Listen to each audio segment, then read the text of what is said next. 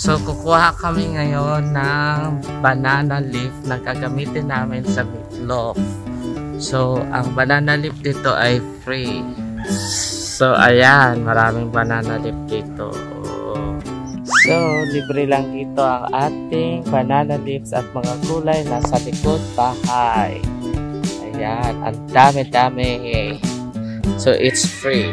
Sa carrot, garlic, onion, and lagyan natin ng ground pepper. So, ground pepper. Then, at least 1/4 cup of soy sauce. So, tantiameter again. Or, ano lang, 2 tablespoons maybe. Then, magic syrup. So, lalagyan natin sa ng seasoned breadcrumbs. And then, we're going to marinate it like 24 hours. So, dadagdagan pa natin siya ng hotdog at ano ba ito? Raisins. Okay. For breadcrumbs, kung wala kayong malalagay na breadcrumbs, pwede naman yung loaf bread. Hima-himayin nyo na lang. So, lagyan natin ng salt. Lalagyan natin ng egg. And then tomorrow, lalagyan natin ng hard-boiled egg. There you go. And mix. So, we will mix it together. Mix it together. So, the ground pork is 2 kilogram. And 2 carrots, lots of garlic, lots of onions. Yeah. Natin siya ng 24 hours. Yan. Halo-halo. So, marinate muna natin para mabango. So, lagyan natin ng dried oregano leaves. Okay. Okay, let's add now the raisins.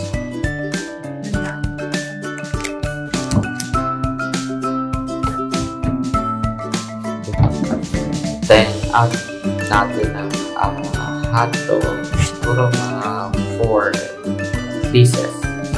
Then, mix.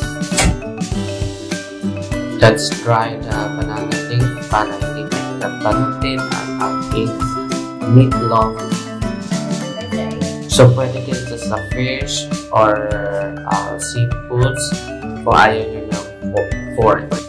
So, eggs is optional, but if you want like with presentation, you can add lots of eggs. So, i-roll nyo lang yan, and both ends, squeeze ng konti.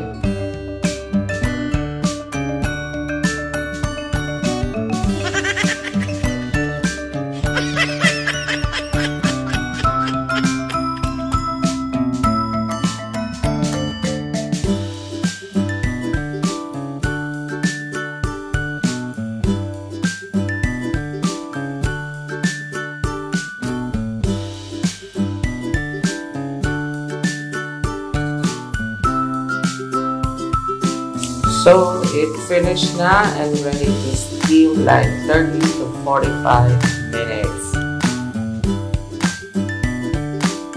So, the water is boiling now and ready to steam. Yan ang kamay ng aking kapatid na mula pa sa malayong lugar sa Bicol region. So, let's check after 45 minutes. Woohoo! Can't wait to taste this one. Ayan, binabalatan na ng aking kapatid na galing pa sa malayong lugar nga antok na antok. So, let's check. So, this is a babaeng embutido kasi wala siyang itlog.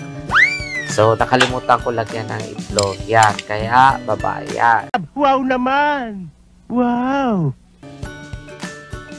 Ketchup or sweet chili sauce, pwedeng-pwede yan. Or vinegar with spices.